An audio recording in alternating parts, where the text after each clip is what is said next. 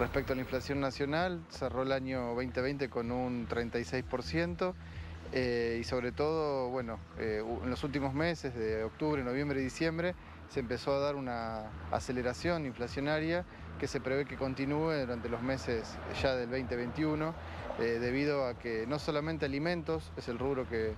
junto a indumentaria los que más crecen, sino también, bueno, se están liberando precios de combustibles. Vamos a ver un segundo aumento en enero a partir del día de mañana, y también está la discusión de los servicios, ¿no? de luz, gas, que si bien fue pospuesto hasta marzo, se esperan que haya aumentos importantes, ¿no? De un 9% solamente en el mes de marzo. Entonces, la inflación para 2021, viniendo ya de un 36% de 2020, se espera cerca del 45-50%, lo cual está mostrando eso, un golpe permanente al bolsillo del trabajador y del jubilado. O sea, también el jubilado que se decía que no, bueno, hay números que muestran que 2020 el jubilado terminó, el de la mínima terminó perdiendo también. Claro, y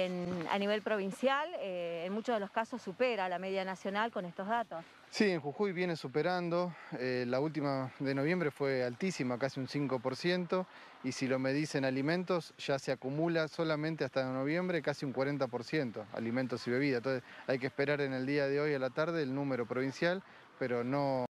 nada indica que sea menor que el nivel nacional, y bueno, eso es, como te decía antes, sumado a indumentaria, o sea, la ropa, el calzado se ha ido por las nubes y nada indica que no siga subiendo, ¿no? Sí, bueno, el programa de precios cuidados se volvió a editar, pero con aumentos también, incluso aumentos del azúcar, de productos básicos, y no nos olvidemos también el aumento de las tarifas de transporte, del taxi compartido. El lunes se implementan los colectivos, o sea,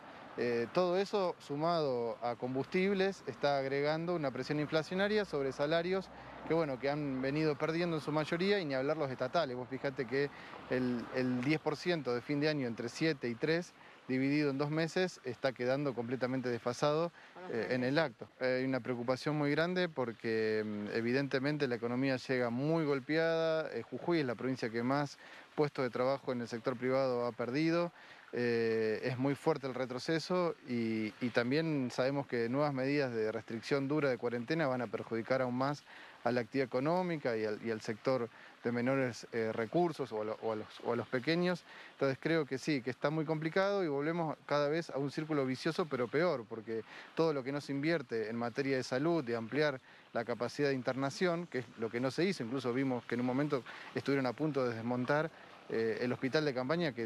o sea, hospital es demasiado, es más bien una carpa,